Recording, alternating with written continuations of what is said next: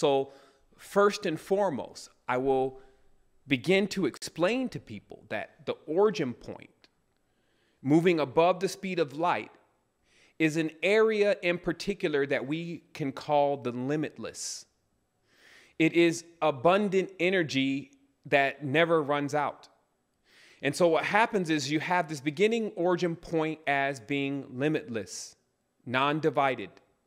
Everything that is and will be is you. So there is what I call real involution. It's actually when you start to denote the processes of what is taking place in involution and evolution. This is either in, the more external you become, what you turn into, or out, the more, in, the more internal, what you turn into, and out, what externally you turn into, okay? So we have to see this process because it's very clear that we came from a high level of emanation of things moving beyond the speed of light in the etheric form, those substances in which all the things here on this earth in this density are formed from. So if someone tries to tell you myths like we evolved from apes, nothing higher can evolve from something lower. We are emanations that started somewhere else, which was an original origin point, and you can denote that as higher. And every single thing else that you see here on the lower planes is under a dominion, meaning that the atomic kingdom masters over the natural or nature kingdom. Just as you see that man who carries the atom or atom masters over the animals and the wild animals of the forest, and also the wild animals in his inner verse, the urges, if he wants to, or if she wants to and chooses to. So one of my major points today was just to slow it down. There was no reason for me to rush through a conversation. Oh, let's have a great show. Let's tap dance. Let's be sanctimonious. Let's make them smile. Let's do all these different things that just keep tugging more on their emotions in many tenses. But the question has to be asked, is the data, is the knowledge, is the application actually soaking in? Has the person's foundation become fertile enough to receive the message, or has the consciousness still remained callous and hard as a rock or sediment, and it's just not penetrating to the areas that it needs to penetrate? Because what we'll actually show today is that consciousness, which is like a flaming fire, it's like a light in itself, when divided and beginning to divide itself, loses energy along the way of its division.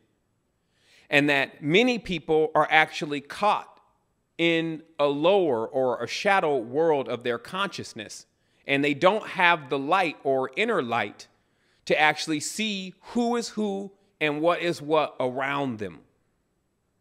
So we're going to talk about in every single aspect today of what goes on with you before you're born here on this physical incarnation, what you can do here now, and also what goes on after this. So let me first begin again by explaining to you that our world, which has always been seen as an enclosed garden, is a circle.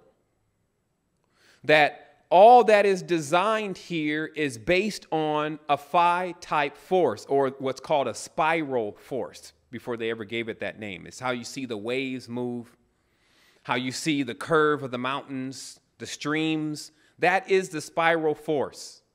So there are laws about the spiral force, like especially if you happen to be in an enclosed garden and you are continuously engaging in only physical things, physical concerns, then you only can move in a circle.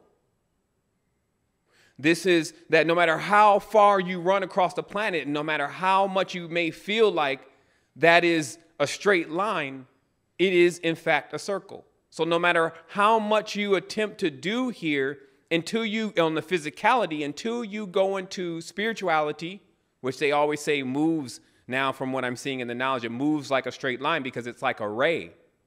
When you see the sun coming out, it shows a beam, a straight line like a laser. Laser is the most straightest line. So this is the knowledge behind and in front of all of what's going on in the universe, and it's self-evident. It's something that you can go and find anywhere. It's not something that someone necessarily has to reveal to you unless you somehow forget. So we're going to talk about this stage of forgetfulness, and let me get on top of my notes. I got quite a few images, actually not a lot, but very powerful images that will give you an idea of exactly how this world is set up and what's going on, and also a group of perpetrators, individuals who have taken the knowledge and turned it inside out, changed the story, interpolated it, and have now trapped the entire world in their clutches of misinformation.